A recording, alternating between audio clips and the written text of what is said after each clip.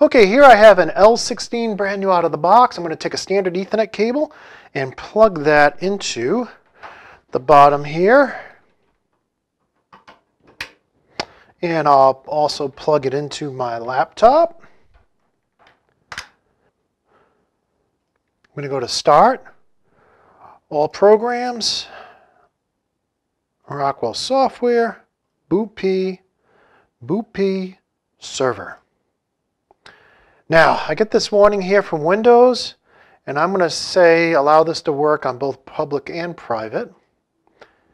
And then it's going to ask me to configure it. And what I need to put here is what my subnet mask is. So right now I'm running 255.255.255.0. So that is something you have to do the first time you set up or launch BootP. Let's go ahead and hit that. And now here I'm waiting for the CompactLogix to send out a request for an IP address. Out of the box, they are set up for BootP. So let's take a look and see if we have a request. And now we can see the CompactLogix is asking for an IP address using BootP. So we're going to go ahead and right-click on the request. We're going to add it to the relation list, and we're going to type in an address here. And that's it. Now our unit has an IP address. Now, the thing to keep in mind is that the unit is still set up, the CompactLogix is still set up to ask for an address every time we cycle power. So at this point, we'll want to go online with it and change it so that it's not set for BootP anymore, that it's set for a static IP address. And I'll show you how to do that now.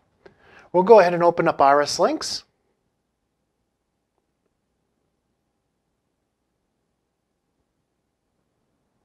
And here I'll go ahead and add an Ethernet IP driver. And now, when I browse the Ethernet IP driver, I see the device, and I can go ahead and right-click on it and go to Module Configuration. And here on the port configuration, I can tell it no longer to use BootP, but now to be static. This way, if I cycle power, it'll still have that IP address.